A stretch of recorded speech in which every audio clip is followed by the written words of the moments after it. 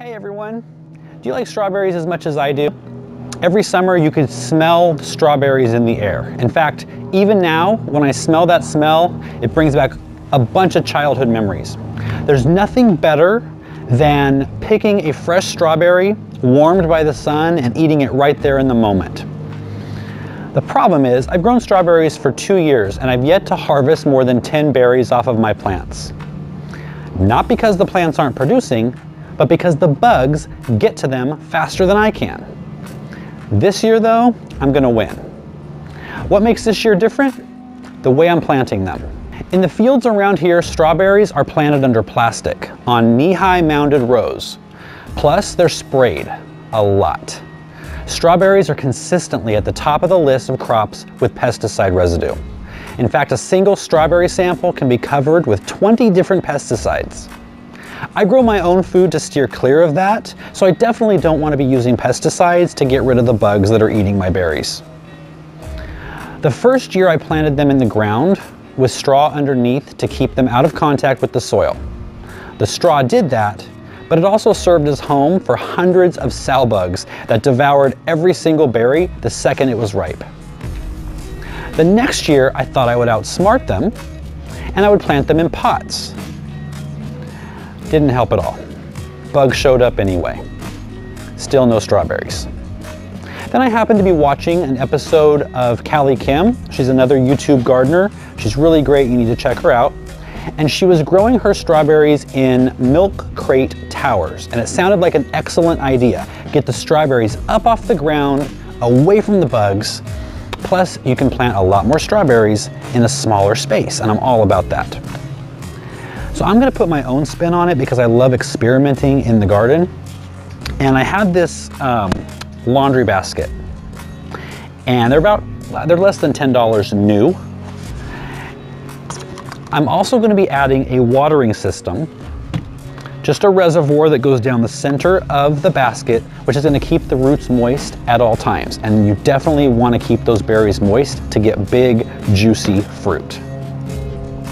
The materials I need for this project are, of course, the laundry basket, some weed cloth, scissors, at least a 3-inch diameter PVC pipe with a cap cemented on one end, a good well-draining potting soil, tape, gravel, and of course strawberry plants. I already know that a great variety of strawberry for our area is Sequoia. You can always Google the best variety for your particular area. Now I have some plants that I got mail ordered this year, and I've had them in the refrigerator for a couple of weeks. And I actually took the strawberry plants out of the pots that I already had and dug them up, took the dirt off so they're bare root, and I put them in the refrigerator for 2 weeks. It's gonna mimic a cold winter, which gets them off to a great start. So let's get started. There's only one person I know of that loves strawberries as much as I do, and that's my son Noah. Come on up. Hi. Noah's gonna be helping me out today, and I think it's so important to have our kids get involved with growing food. It's important they know where their food comes from, and this is a great project that kids will love to help with. The first thing I did in advance was paint the white basket totally for aesthetic purposes, so it's optional. And you also want to drill some holes in the bottom for drainage. Then what you want to do is take some weed cloth, wrap it around the outside of the basket, and cut it to shape. Once you've got it cut to shape, you want to fit it down inside of the basket. This is going to keep the soil from running out of the holes. Now Noah's going to put about 2 inches of gravel into the bottom of the basket. Go ahead.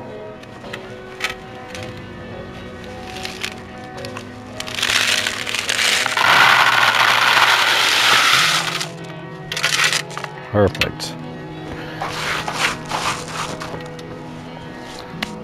So, I have cut the PVC pipe to the height of the basket minus a couple inches for the gravel on the bottom. And I have a cap cemented on. Then I drilled a bunch of holes. Actually, I used a grinder wheel to make slits, but you can also use a drill. And that's going to allow for the water to seep out of the pipe into the potting soil. So what we're going to do now, Noah, is we're going to wrap some more weed cloth around the pipe to keep the roots and the dirt out of the pipe here. You want to do that? Yeah. And I found that a little tape will help hold it on while we fill up the pot or the basket. And then the soil will actually hold up the pipe or hold on the weed cloth once it's all put together. Put some tape on.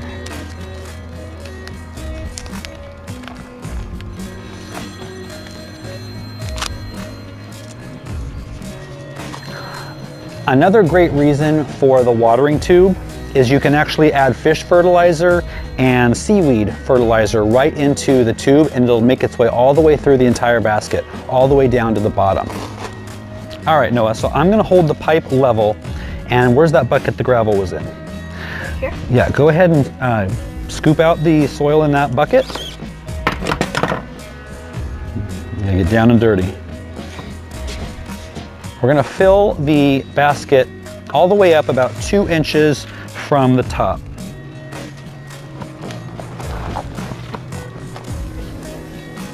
Now it's time to plant. I'm gonna plant the strawberries all around the edges of the basket, maybe skipping a couple holes here and there. And that's gonna leave some holes available to root some of the runners that it sends out during this next growing season. All right, so what you wanna do is take some scissors and cut a slit in the hole. Now Noah's gonna take a strawberry plant and you're gonna push the roots all the way in, like this. There you go. Keep pushing it just like that, just tuck it in. And what you wanna do is you don't wanna push it in too deep. You wanna push it right into the crown, which is where the roots meet the leaves. If you put it in too deep, it's gonna rot, and if you put it in too shallow, it's going to dry out. You wanna cut the next one? Yeah. Okay, go ahead and do it right here. Shove it in and then squeeze. Nope. Open, shove it, and squeeze. There you go.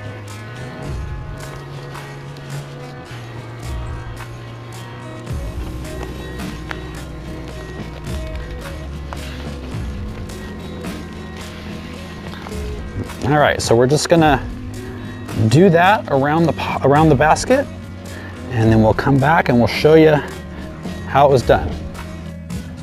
Planting in February, depending on conditions, should get us berries by late spring. During that time, the plants are gonna put out runners. To improve the fruit size, you wanna cut off the runners as soon as they appear. That's gonna be the rule until July. In July, you're going to switch and allow the plants to form all the runners they can for the rest of the year.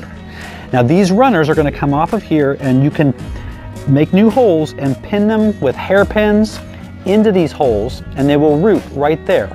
And I think by the end of the season, we should have all of these holes just about full.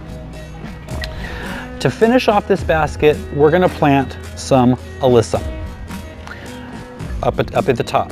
Bees love alyssum, and we need to attract bees to pollinate the strawberry flowers. It takes 20 bee visits to each flower to get a properly developed berry. So the more bees, the better. So let's put them here. I'm gonna plant one right there in that hole. Here you go.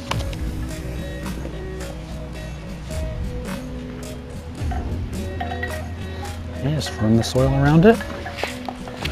No, I'll do this one. There you go. Right here. Oh, it's wet.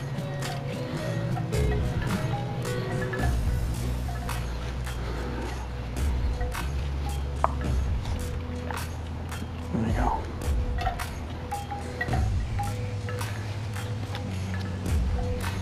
Good job. I'll keep you updated on the progress, and if in fact keeping these in this basket gets me some berries this year. If you decide to give this a try, let me know how it works for you. As always, if you learned something new, give us a thumbs up and consider hitting subscribe. for more garden how-to videos. See you next time.